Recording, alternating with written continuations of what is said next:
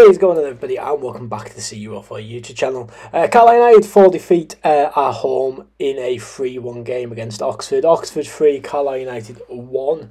A game with a lot of talking points, and we're gonna go over them really in this video. But 5 changes then for the team. Harry Lewis coming in, Alfie McCarmont in the squad, Dan Butterworth getting the start, and Mox and Jack Ellis coming back in from injury as well. Home debuts for Luke Armstrong and Harrison Neal, and the Carlisle United debut for Harry Lewis in goals. Now, there's a few talking points, and I'm sure they will continue over the weekend into next week with Carlisle fans. Where's Paul Huntington? Dylan McGeoch's not in the squads. Lots of questions about the team and everything. Now, a couple of things that I want to put forward. And this could just be from me, and of course this channel is opinion based on my opinion. I always listen to your guys' opinion though, and I'm always happy to interact with you guys on your opinion. But one thing that is, irritating me in a way is our consistency on having a starting 11, our consistency of a formation. And it just at times doesn't feel like we have a game plan. If I'm going to be honest, and people might agree with me there or disagree with me. Of course, it's an opinion-based thing, but I totally understand injuries play a part in what team you put out week in, week out. But I just don't think we have that consistent 11. In my previews, we predict the lineup, and it's different every single week because you just don't know what's going to happen. Like, for example, today, I had Dylan McGeoch started in my prediction. Dylan McGeoch wasn't even in the squad, and I seen him before the game, and he didn't sound too happy about it when someone asked him, "Where's your boots?" And he said, "I don't need them today," and then walked off. Didn't look very happy. But he's what we've seen of him so far, he seems a decent player if he's fit. Obviously, Paul Huntington is fit. And he's getting in that starting position. Obviously, I understand Paul Simpson's point of view that he doesn't want to risk him too early, and then he's injured for another 3-4 weeks. But an experienced player, an experienced defender. But for me, the thing that is sort of irritating me at the moment as well is the formation thing. We start with a 5-3-2, which I think can work very effectively. If you've got a back three and a goalkeeper that are comfortable with each other, it can absolutely work effectively. If your wing backs can get up and down the pitch like we've seen that they can, last season, obviously we're playing harder opposition this year, I totally understand that. But, Jack Armour, Jack Ellis can get forward, Jack Robinson can get forward, Josh Emmanuel, to an extent, can get forward. So you've got the players that can do the 5-3-2 formation well. What I like about the 5-3-2 formation is how you've got the wingers, like the right wing back, left wing back. You've got the 2 midfielders, and you've got the centre attacking. You've got the centre attacking midfielder with the 2 strikers up front. Now, another point that I want to make is Luke Armstrong. I think Luke Armstrong in his first couple of games in the Carlisle shirt has been fantastic. He looks a real handful, a real good striker, and one that we definitely should be starting week in, week out, in my opinion. But when we switch to the 4-3-3, which I'm not sure if we switched to a 4-3-3 directly after half-time or when they went 2-0 up. I'm not 100%, but we definitely switched to a 4-3-3. And Armstrong was a lone striker through the middle with no one to play off. And that affected his game, in my personal opinion. Now, It's difficult because I thought Armstrong and Butterworth worked very well together in the first half. They had Alfie McCarmont just in behind him in the centre attacking midfield role, and they work quite well as a free. Dan Butterworth had a fantastic game as well, in my opinion. But then when we switched it up, we had Gibson on the wing with Armstrong and Alfie McCarmont on the wing. Now, Alfie McCarmont is not a winger. Not a chance is Alfie McCarmont a winger. Why he's playing on the right wing is completely beyond me. Especially when we're taking off Dan Butterworth, who, in my opinion, that was his best game in the Carlisle shirt. He was fantastic in that 60 minutes he played. In fact, he got my man of the match, and he only played 60 minutes. I would have kept him on as well. But put Gibson on the right, Butterworth on the left, and then Armstrong in the middle. Alfie McCarmont's not a winger. And I just feel like it's sort of a panic move.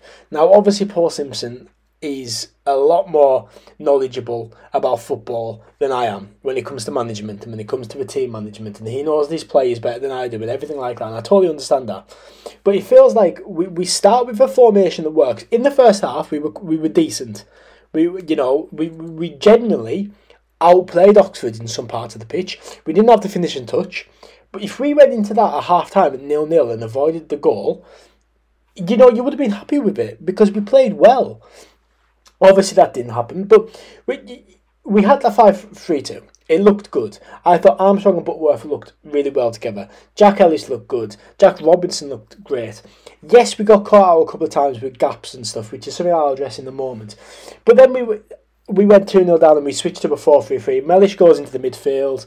You've got Alfie McCalmont on right wing and he's not a right winger. And all of a sudden the game goes flat. I mean, their second goal obviously helped the game go flat. But it just went flat. The creativity went. Armstrong didn't have anyone to play off. Gibson looked really lively when he came on. But Alfie McCalmont, again, I know we got a goal, but he's not a right winger. And it annoys me with the formation change a little bit because, as I say, Mellish started at centre back. He moved into centre mid. Then Taylor Charters came on, and then Mellish moved straight back into centre back. And it's just like for me, I think we need a consistent 11, a consistent bench, and stick to a formation that's going to work. Stick to a game plan and try and execute that game plan as best as possible. I totally understand if the game's not going in your favour, you have to try and change something. I just feel like the 4-3-3 formation change feels a bit of a panic at the moment. That's just my opinion, though. What do you think of the formation? What would you play? However, I do want to say, I know we're 6.5 minutes into this video and I haven't really spoke about the game at all, but Paul Simpson is not immune to criticism. Okay, not a single person in the club is immune to criticism. And yes, sometimes his decisions can be frustrating. Sometimes you can question them decisions. For example, today, I don't know why Butterworth went off in the 60th minute. Okay, but Paul Simpson is the man for this job. Okay, that's not a debate. And it's some of the things you read on on socials is just a bit embarrassing in my opinion. So yeah, shall we get into the game? I've waffled for 7.5 minutes now, but let's get into the game, right? Okay, so very quick review of the game then. I thought we started quite well, to be honest. I thought we played very well for the first 10-15 minutes. But in the first half in general, we created a few opportunities. We didn't necessarily have a clear-cut opportunity. Alfie McCalmont had a really good effort in the final. I think it was like the last real attack of the half, to be honest. He's got the shot away and he took deflection off there, lad, and it went off for a corner, but it's inches off the post, really close to hitting the post, and potentially going in, but really unlucky for McCalmont. Their goal comes off a corner. Whether or not it's a corner, up to you guys. I wasn't 100% sure, to be perfectly honest, so I'm not going to comment on whether it was or it wasn't. But it's pure defending that's led to the goal. Their player's got yards of space on the back post, and he's headed it back across, and it's went in the back of the net for 1-0. Went into half time though, and it wasn't the worst result in the world going into half time. I don't think we deserved to be 1-0 down, to be totally honest. But you were hoping we were going to come out in the second half like we did against Port Vale, put in a performance, off you go. And then within sort of 4 minutes of the second half, the game was flat because, on reflection, it looks tighter than it did on the day. There's pictures on your screen now, but he's offside, isn't he? He's offside, and he's went for one goal. Lewis has came out. He's tried to get it. He's went round the keeper. He's put it in the back of the net. Lucky, mind, don't get me wrong. He nearly missed. He went off the post, but went in the back of the net, and that was 2-0. And then the game just slumped from there. It felt like a really flat performance. The fans felt flat, and you just didn't think we were getting back in the game at any point after that second goal, which is, it's hard to say that when you're 50 minutes into the game and you've still got 40 minutes to play. But that's just how it felt, in my opinion. Then they scored the third, which I'll be completely honest, I completely missed it. I didn't see what happened, so I can't speak for the third goal.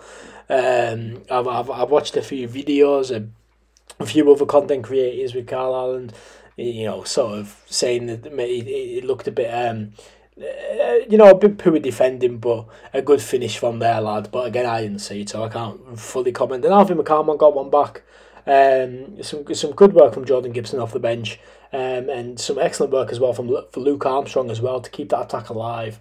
And then McCarman with the finish. He doesn't score many for Carlisle, so it was nice to see him score a goal, even though I'll still argue the fact that he's not a right winger.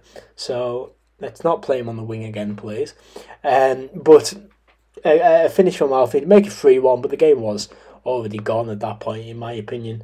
Joe Garner had a really good opportunity again, some good work from Jordan Gibson, gets the ball across, and Joe Garner's shot. Great save from their goalkeeper. You would maybe have liked, Joe Garner to put it anywhere but at the keeper, but great save from their keeper, not to take it away from him. And that was the game, really. 3-1, not buckets or to talk about in the game. I think it's just these little things like the formation and players and stuff. But, if we're going to look on the bright side, Harry Lewis had a good debut. I know he conceded 3 goals, but I think he had a good debut. Harrison Neal looks a top player. Luke Armstrong looks a top player. And I think we are building, a team that has good players in it. It's just we need them to gel quickly, and we need goals quickly. We need to start picking up points very quickly. And the next opportunity we have for that is Barnsley on Tuesday. So yeah, what do you guys think? I've waffled for 12 minutes. That's a really long video for me. But what do you guys think? Let me know in the comments down below. Are you going to Barnsley? If you are, safe travels down there. I did originally have Barnsley tickets, but unfortunately, with it being moved to a Tuesday night, I won't. by the time we get down to Barnsley and come back home, it's not going to be the best. I'm not going to be the best shape for work the next day, so I unfortunately won't be at Barnsley. But if you are making the trip down there, safe travels, and the preview will be live later on today as well for that, so stay tuned for that. But anyway, I've been C-Waffle. Thank you so much for watching this video. Enjoy the clips. I'll see you in the next one.